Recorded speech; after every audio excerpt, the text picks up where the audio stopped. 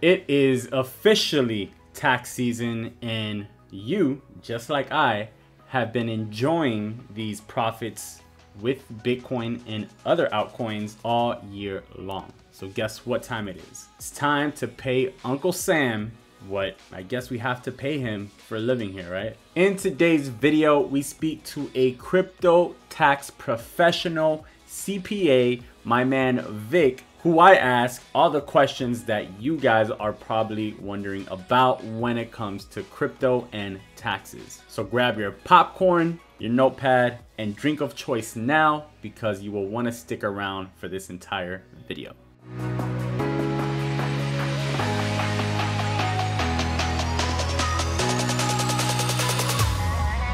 Hey, what's up? Jay here, and welcome to Bitcoin Daily, bringing you guys the best tips, tutorials, and ideas to help you guys become profitable and successful investors. The goal of this channel is to empower you with the knowledge and resources to put it all together and take you up to that next level. So if you guys are new here, make sure to subscribe, guys. Make sure to smash that like button and turn on the notification bell. In today's video, we're going to be talking about crypto taxes. I've gathered up all your questions and we're going to bombard our man Vick, who is a crypto tax pro. He is a CPA and he has all the answers that we are looking for. So let's jump right in. Alrighty guys, so finally, after some time, you guys know that I've been looking for someone to answer your tax questions, your crypto tax questions, for a while now. So I brought my friend here, Vick, who is a very well-known crypto CPA, and he is going to be the professional today that's going to help all of us answering some questions. So what's up, Vick? How you doing? Good. How are you, Jay? I'm doing amazing, man. I'm doing amazing. I'm very happy to finally have you on here, man. I've been probably for like the last 2 months, I've been looking for someone to get on with me, on a call with me, to answer these questions, because a lot of people are lost in this space. Right. Yes, yeah, they man. are. Yeah, man. So give us a little bit of your background and a little introduction on, what you do, how long you've been doing it, and all that. Sure. I've been a CPA for about 10 years now. Started my career at a mid-sized CPA firm. I have my master's in taxation. I have an undergrad in accounting. I worked at Ernst & Young in the hedge fund taxation space for a few years. And I started my own practice in 2016, right around the bull market. Started going off. The reason why I got into crypto taxation was because when I was working at Ernst & Young, I was in the hedge fund taxation space. So I was looking to translate that into my own practice, and I was looking to get my own hedge fund clients and trading clients. And crypto just kind of fell in my lap at the time, because around 2017 into 2018, that's when the bull market really took off. In the beginning of 2018, a few of my clients started coming up to me asking about like-kind exchanges, how crypto is taxed. And at that time, crypto taxation was a fairly new topic. Right. Although it's been required to be reported to the IRS, no one's really reported it because it wasn't as enforced. Right. But it started getting a lot of mainstream, and then I was getting hit left and right. We started doing seminars, we started reaching out to folks, we started networking a lot. So we got a lot of clients in that space. So we grew and grew as a firm. Now we have several hundred clients in the crypto space. We help a lot of individuals. We use crypto. We help out crypto hedge funds.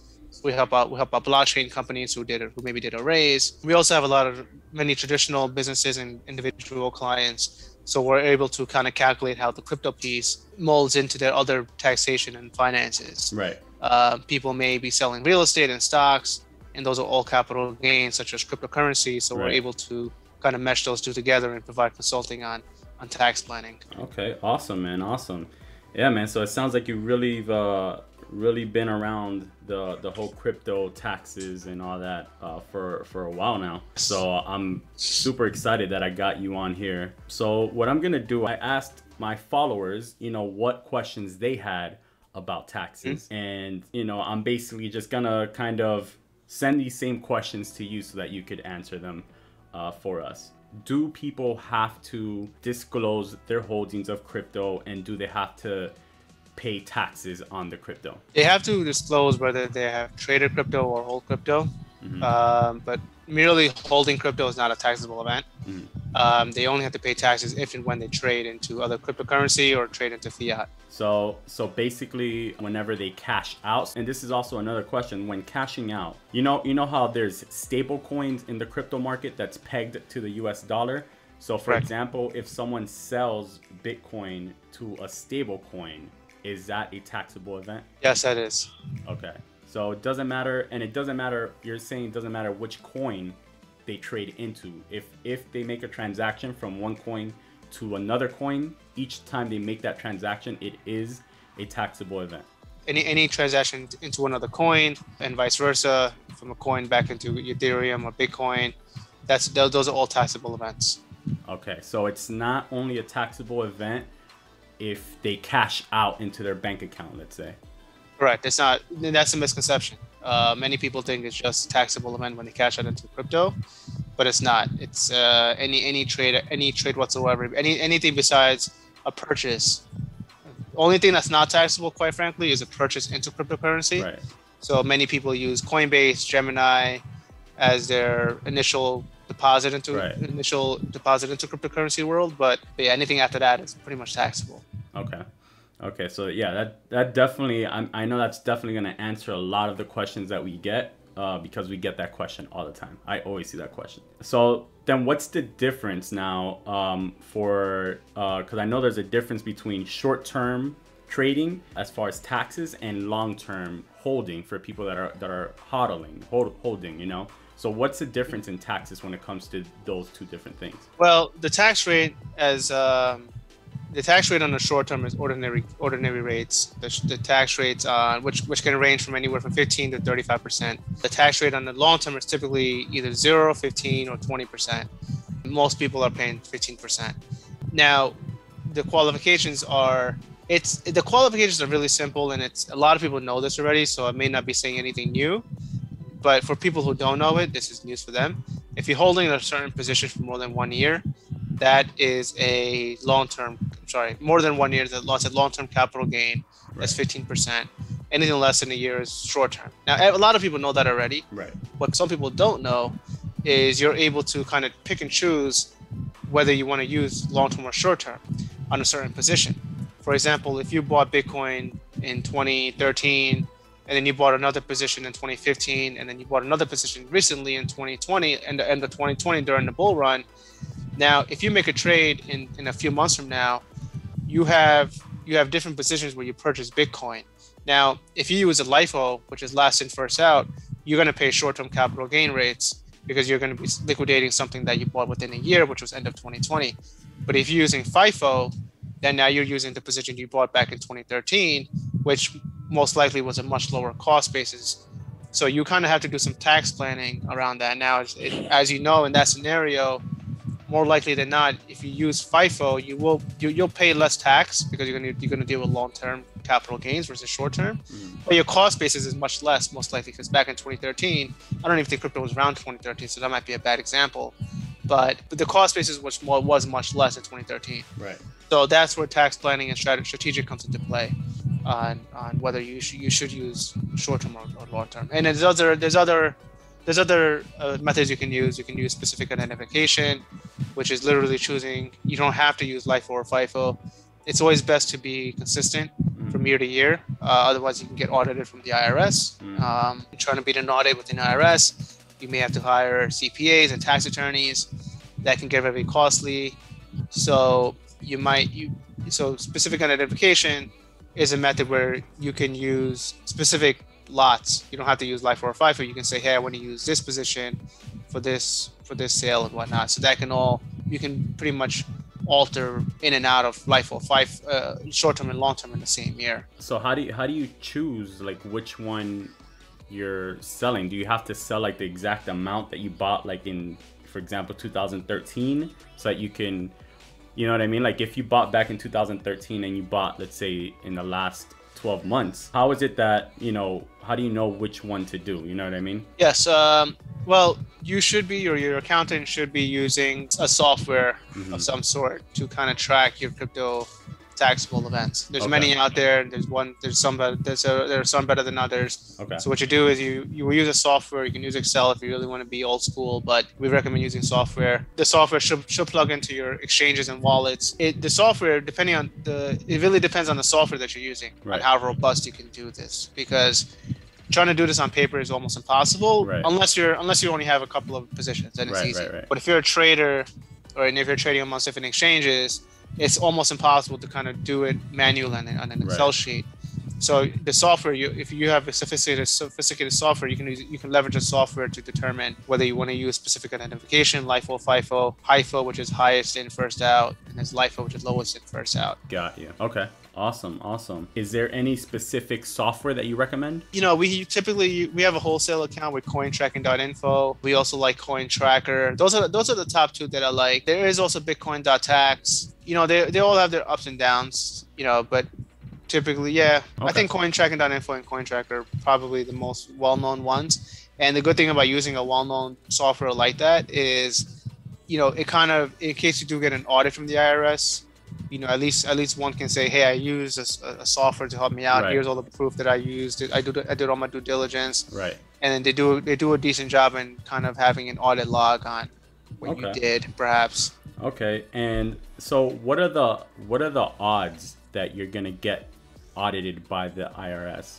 It's tough. It's a tough question, because we have clients who got a 1099 from Coinbase, Gemini for an obscene amount of money. I mean, one client got a 1099 for like north of $300,000, and to him it was ridiculous because he never made that much money. Right. What Coinbase or Gemini, whoever gave him that 1099, was doing was they were taking the gross proceeds on any trade or sale and treating that as a taxable event. For example, if he had taken $10,000 of Bitcoin and traded it for Ethereum, the gain on that sale might have only been $1,000. Right.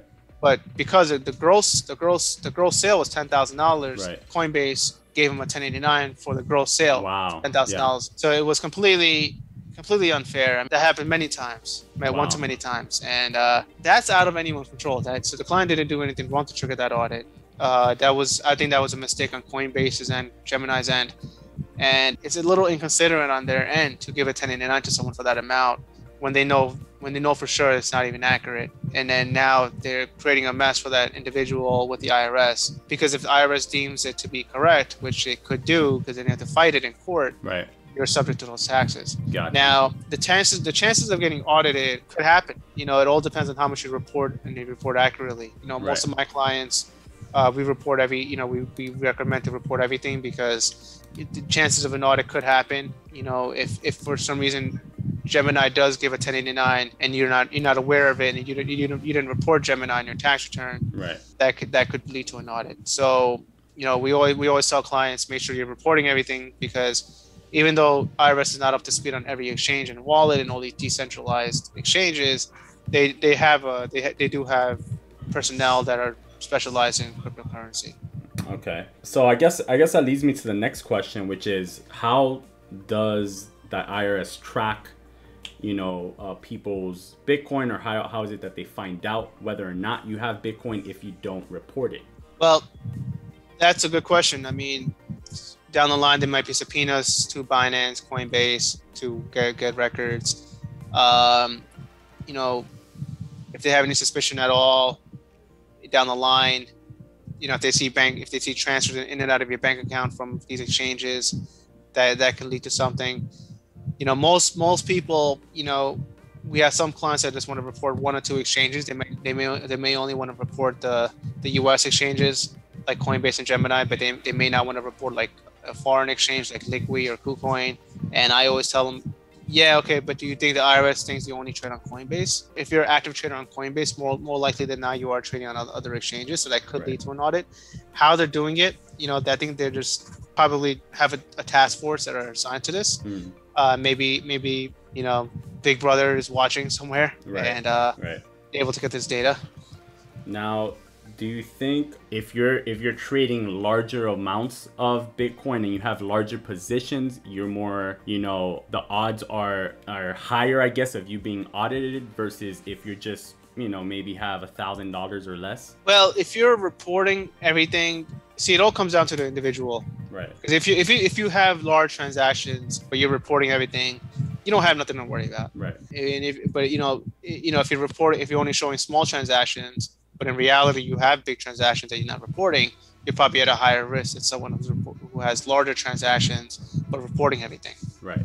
So my next question that I have here is how do you get taxed when it comes to like staking coins or earned interest? Because now there's a lot of websites now that they're offering staking and earning interest for just holding your crypto there. How does that work? That's essentially just like getting interest on a bank account. Okay. So that's considered ordinary gains, ordinary like. Okay, Tax. so you would be taxed kind of like dividends, getting dividends in the interest, stock market. Okay. Correct. Yes. Okay, awesome. Let's see what else we got here. So of course, you know, this is a question that we're gonna get. Are there any legal loopholes for Bitcoiners? A legal loophole which I recommend to clients is using something called the wash sale rule. Wash sale. Wash sales are typically disallowed when trading stocks. A wash sale is an example. Let's just say it's December 31st and you have a large potential taxable year crypto. So say you're if you don't do anything, you're gonna have a $500,000 taxable gain for the year. Right. Now let's just say you're holding an altcoin that's at a loss, but you believe in this altcoin. You say, hey, it's December 31st. Let me sell it and buy it back in an hour because I want to take let's just say that altcoin is in the red. It's at a loss position. You want to take that loss on that altcoin and then just buy it back in an hour. This way you'll still have position in that altcoin, but you took the taxable loss. That in stocks is not allowed. That's something called a wash sale rule. And that loss is typically postponed until you actually liquidate out of that stock. But in crypto, you're able to technically take that loss and then just buy it back, and it's treated as two different events. Because crypto is treated as property; it's not treated as security or commodities. I always try to tell people to keep it simple. People get confused with cryptocurrency and taxation because it's an intangible. Right. I always try to tell people, hey, instead of thinking of it as crypto, think of it as physical items that you can relate to. Right. This is literally treat them as cars, treat them as Lamborghinis. Right. If you buy a Lamborghini at $1,000 and it goes up to $10,000, and then you trade it for a private, and you trade it for $10,000 worth of gold. You just bought, you have a $9,000 taxable gain because originally you paid $1,000 for that car. Right. Now you're getting $10,000 worth of gold. So that's always try to tell people, think of it in terms of property, right? Physical property. Okay, awesome. Yeah, that makes total sense, man. The next question here, I think you already covered it, but do you have to pay any taxes if you're just holding and haven't sold? So I'm guessing that's unrealized, so you don't get taxed on that. Technically, no. If you just simply bought and hold, you don't have to pay taxes on it, but you should report it in your tax return, at least for 2020, that you have financial interest in cryptocurrency. Okay. And another thing is, speaking about that, now if you're holding cryptocurrency, I used to get this question a lot about FBAR, which is reporting foreign assets. Some people think that if you are holding cryptocurrency, say on Liquid or these decentralized exchanges that are based overseas, you have to report that as foreign assets, because if you have liquid assets in excess of $10,000, whether it's cash, life insurance, cash value in a life insurance, or anything like that, you do have to report it on FBAR. But if you have a house in like say Colombia or whatever, like Europe, you don't have to report that because that's not liquid assets, that's not cash. So now, being that cryptocurrency is treated as property, we always tell people, hey, don't fill out FBAR because it's considered property. You don't have to report any other property. Right. So we keep it consistent with that. Got you. Okay, that makes a lot of sense. So I guess this next question, just because you just touched on it a bit here. So like you said, on foreign exchanges. So there's a lot of people in the US that are using, VPNs to trade, on a different exchange that they're not technically allowed to trade on. So how do you how does that work when you're doing something like that? Yes. Well, from a tax standpoint, you're subject to reporting worldwide income on your tax return. So if you're sitting in New York or Miami or LA, and you have a VPN in China or Korea or wherever, you're still required to report that income on your tax return. So just because you're trading on a VPN, that probably gives you advantages to trade in another exchange that you can't necessarily exchange in the US, but technically that's still reportable income. Okay, so you just report it like whatever, the same way you would report anything else, even if you were trading here. Okay, got you. What happens if we don't pay taxes on our crypto? Well, the worst case scenario, you go to jail. Mm-hmm. Best case scenario, no one finds out, and everything in between. Right. We always advise clients to report it because you're better off reporting it and paying the tax, if anything. Now, what happens is, especially in 2018, as everyone remembers, that was a bear market. Right. Now, if you have a lot of losses in 2018, you're better off reporting it, because if you have a bull market like we have now, you can maybe offset those losses that you incurred in 2018 against the 2020 bull market. Right. So, if you don't report your taxes, typically IRS has unlimited statute of limitations to go after you. Right. Even if it's 10, 15 years until they figure all this out. Right. If they find out in 2035, hey, back in 2020, Joe Schmo didn't report this decentralized exchange, and by that time they're all caught up and they're all advanced and able to figure this stuff out, they can go back indefinitely and pink you. So just because they may not find out this year or next year or even for the next 5 years, right, they may find out in 20 years. And right. So you're saying that, basically, obviously, as time goes on, they're going to get better at being able to track this stuff. So 10, 20, 30 years from now, they can look back and see that you didn't claim taxes on that, and they could go after you for that, is what you're saying. Technically speaking, there's no statute of limitations on fraud. Okay. Now, if you knowingly there's different levels to it. Right. That's the worst case scenario, is where they can go unlimited statute of limitations. Right. There's different limits to statute of limitations with tax. If you knowingly, fraudulently don't report something, and IRS can confidently say that, hey, you knew you had a reporting requirement, you didn't report it, that's considered fraud because you knowingly did something.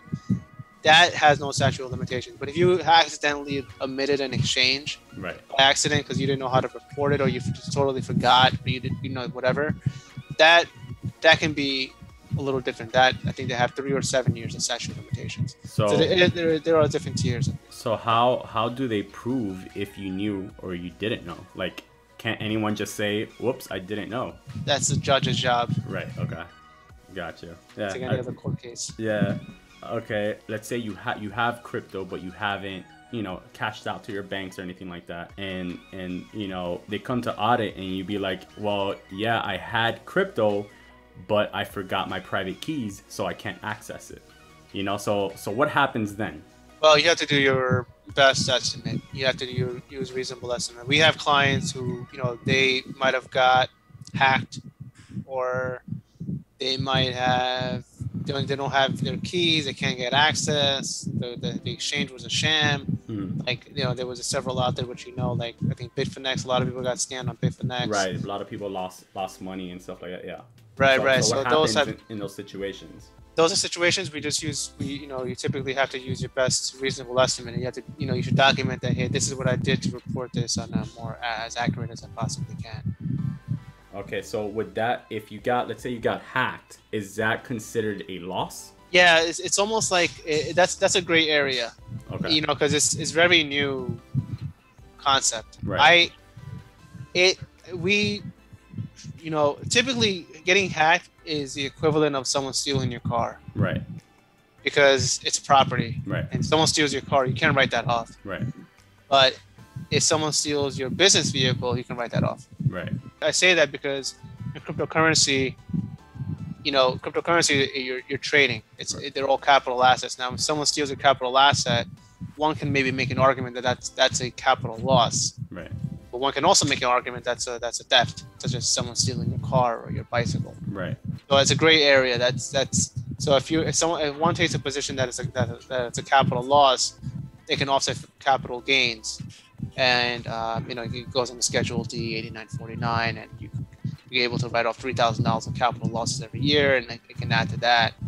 And you can take those capital losses and definitely take $3,000 per year until you exhaust all of them. Gotcha. But if you take it as if you have an accountant or a lawyer who takes it as a position of a theft, that they just wouldn't even report it.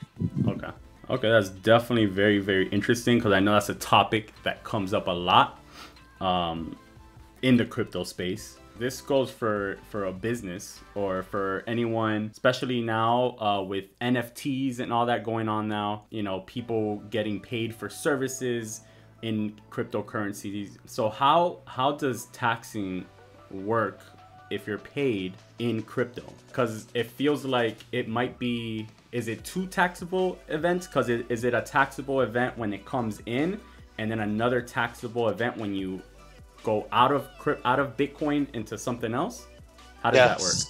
It's just like any consulting gig. If someone pays you in Lamborghinis, if someone gives you a Lamborghini as compensation, that Lamborghini is treated as income. And if you sell that Lamborghini if you keep that Lamborghini as a capital asset in your business and you sell it at a loss or a gain, you have a taxable event. So just in crypto, if someone gets paid in cryptocurrency, that in itself gets reported on as no ordinary income. And then if you're gonna have expenses against it, you can expense electrical expense, travel, maybe you take out a client, reasonable technology expenses, etc., office supplies. You can expense against all that, and then when you sell out of that cryptocurrency, you will have a capital loss or a capital gain as well. So it is a two-part event. Okay, so you get taxed when you get paid on whatever it is you get paid, and then from that moment on, if that goes up or down, then you're gonna either have a capital gain once you sell or a loss when you sell. Right? Yeah. So it's just like it's like any other business. Okay. You get paid, and then you should be doing some proper bookkeeping to offset your expenses against it as much as you can. Right. And then you sell out of it and have a capital loss. So you get taxed on your net income, not just the gross income. Right. Okay. So that's definitely a very interesting one there. So is there a minimum or maximum that you have to declare when dealing with cryptos, or just anything that you have? I would report anything you have. I mean, outside of cryptocurrency, I have to double check this, but you don't have to file a tax return if you earn less than the standard deduction. So for 2020, the standard deduction, I believe, is $12,600. Okay. So if you earn less than $12,600, you don't have to file a tax return. Okay. But if you hold cryptocurrency, maybe you don't have to report that either, but I would report it anyways, because capital gains is a different tax bracket, right, different category than earned income. Right. You just want to be extra compliant and report it anyways. Okay. But there's no minimum or maximum. I mean, look, if you're talking about $1, right, I mean, yeah, obviously no one's gonna right, happy for $1. Right. But I think once you start crossing the several $1,000s, like at least $1,000 or $2,000, I would say that's enough to start reporting it. But anything less than like 500, anything less than $600 is it's technically considered negligible. Okay. I think 600 is the magic number. Anything over 600. $600. Gotcha.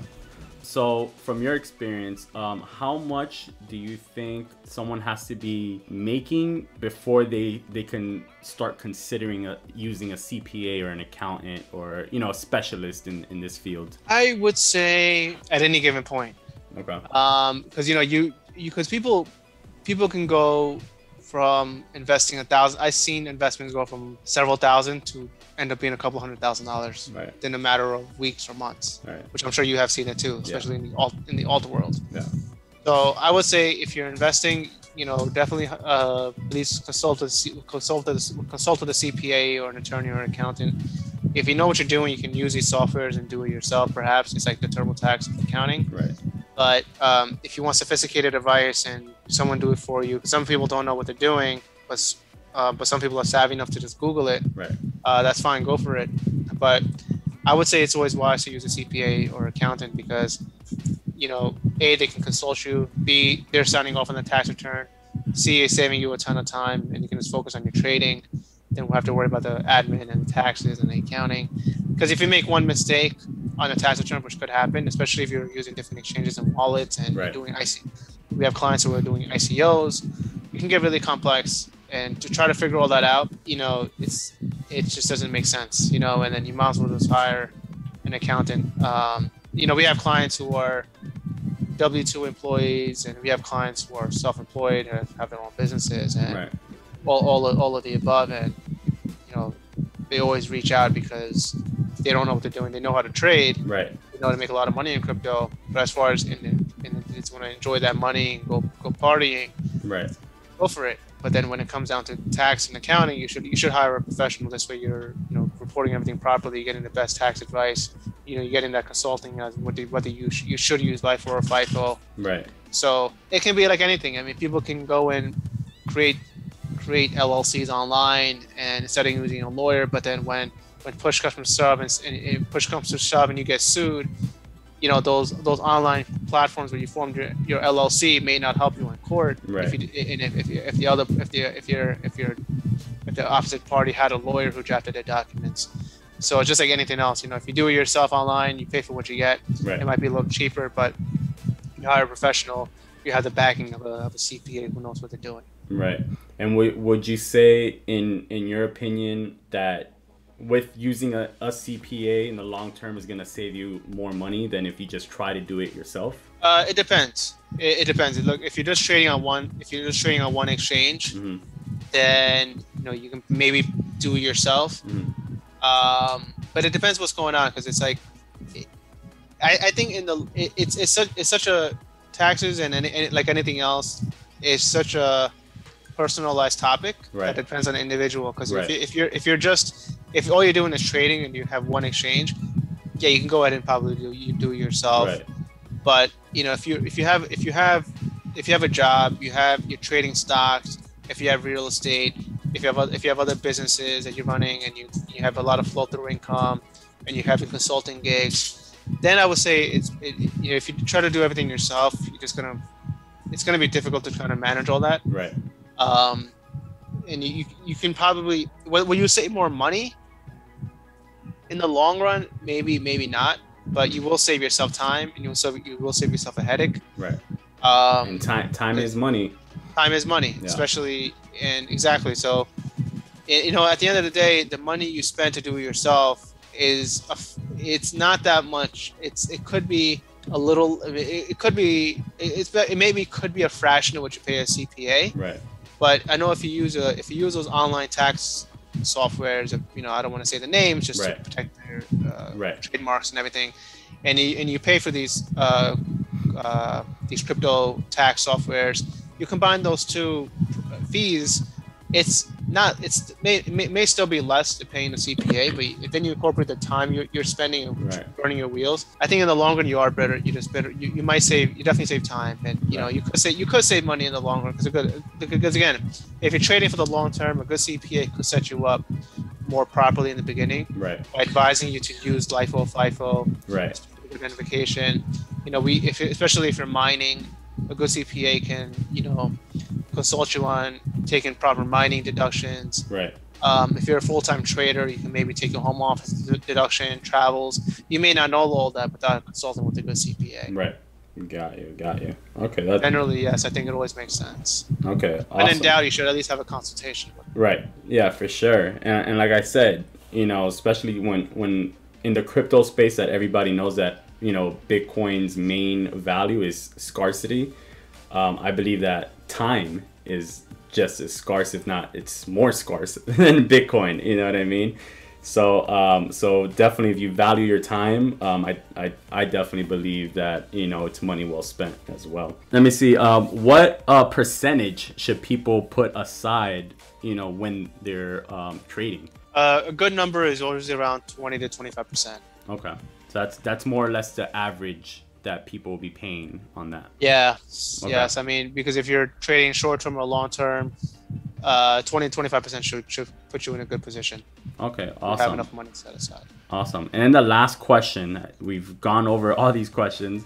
The last question I have, so lately the craze is NFTs. So and I think people are under the assumption that if they just buy an NFT with crypto, that they don't have to pay taxes on that crypto. So can you clear that up for me, whether you're buying NFTs or selling, I guess, NFTs? Yeah, if you're buying NFTs, you have to pay tax, because any purchase, it's like any other trade. Mm-hmm. So if you bought Bitcoin at $1 and it went up to $10, and then you buy an NFT, you're buying $10 worth of an NFT, you have a $9 taxable gain. Got it. And when you sell out of that NFT at a profit or loss back into crypto, that's another taxable event. So it's, again, it's two taxable events.